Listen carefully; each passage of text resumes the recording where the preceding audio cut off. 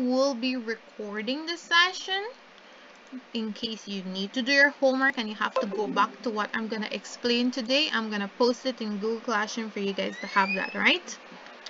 Good. So this week, you are going to define the trigonometric ratios. You're going to describe the trigonometric ratios, and you're going to distinguish between the trigonometric ratios, right? And if you can't say trigonometric, it's fine, just say trig, the trig ratios, right? So my first question is, what is trig? What is trigonometry? Anybody has any ideas of what is trigonometry?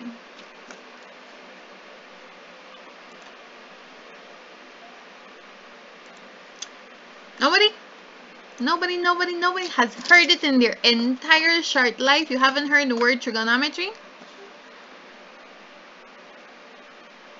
No, ma'am. I feel so bad because this is my favorite topic. Repeat again, Cesar.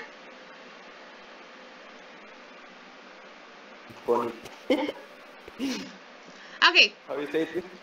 Trigonometric ratios, trigonometry, degrees and angles. Okay, Edmond, very good. We're gonna talk about degrees and we're gonna talk about angles.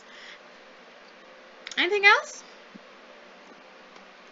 What was the first topic that I showed on the first slide? What are we gonna talk about? Function of angle. That's not what I had on the first slide. What is the name of the unit? What is the shape that we're gonna talk about?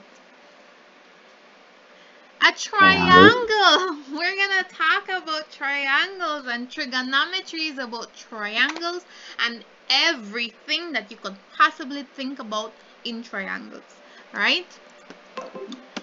So, trigonometry. Trigonometry is a branch of mathematics that studies the relationship between the sides and the angles of triangles. So, triangles, the sides, the three sides and the three angles inside and the angles outside of a triangle.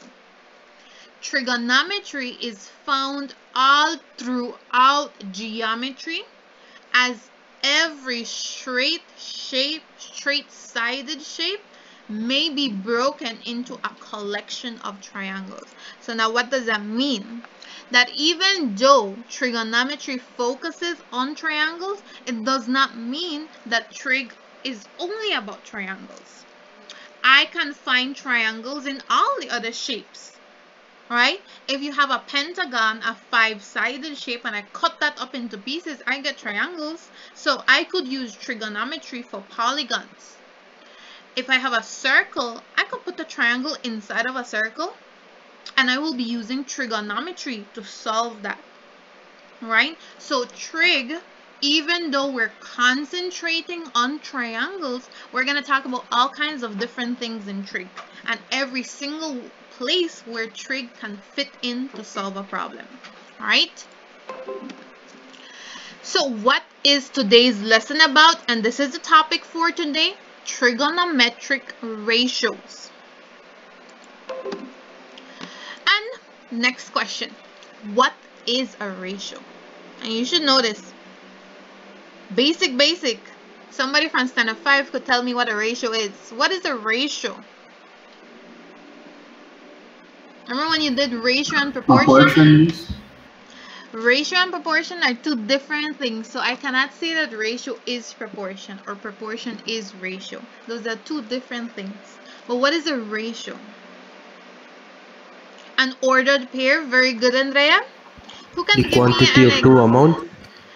Repeat again, Hermie. The quantity of two amounts. The quantity of two amounts. Very good. So it's an order pair that represents the quantities. And it could be two, or it could be more than two, depending on what ratio I'm talking about. So a ratio is an ordered pair of numbers, usually two of them. So A and B, written as A over B, where B can never be 0. So we are only going to be talking about two ratios because trigonometry, we're only working with two of them. Each of the three trigonometric ratios is represented by two numbers, one over the other one, right?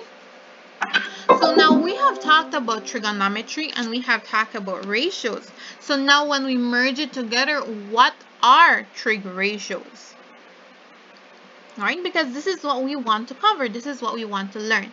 So I'm going to play a short little video that talks about trigonometry and talks about these three ratios, three basic ratios that we're going to work on and later on develop and build on. All right?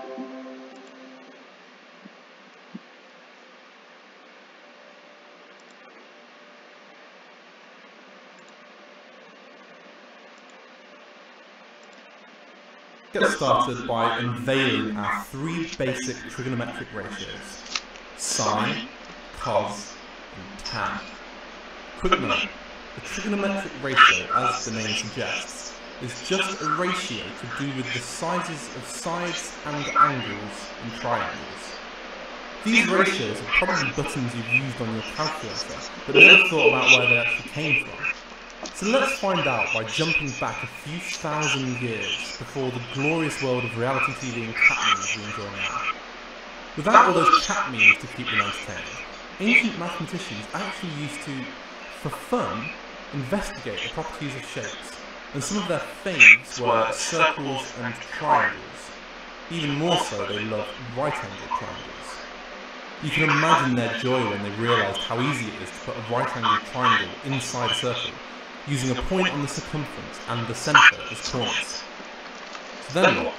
Well, they would study this and try to learn everything they possibly could about it.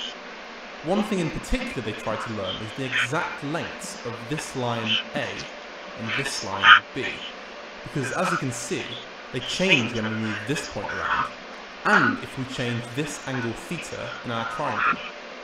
To calculate the line lengths, they came up with the trigonometric ratios.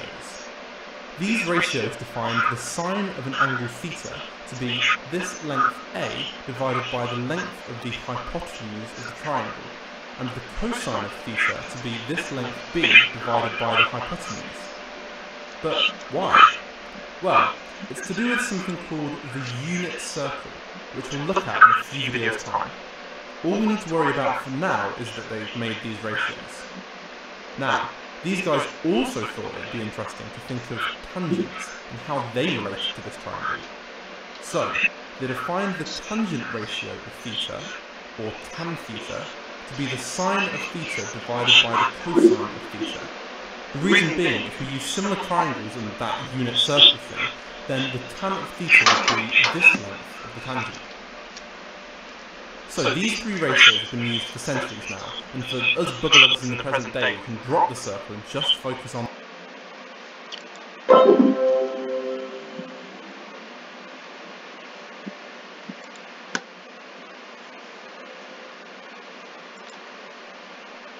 Okay, so that was a little video, and maybe the guy's voice was boring to you guys. I think it's boring to me, but that was the best and most accurate video that I found.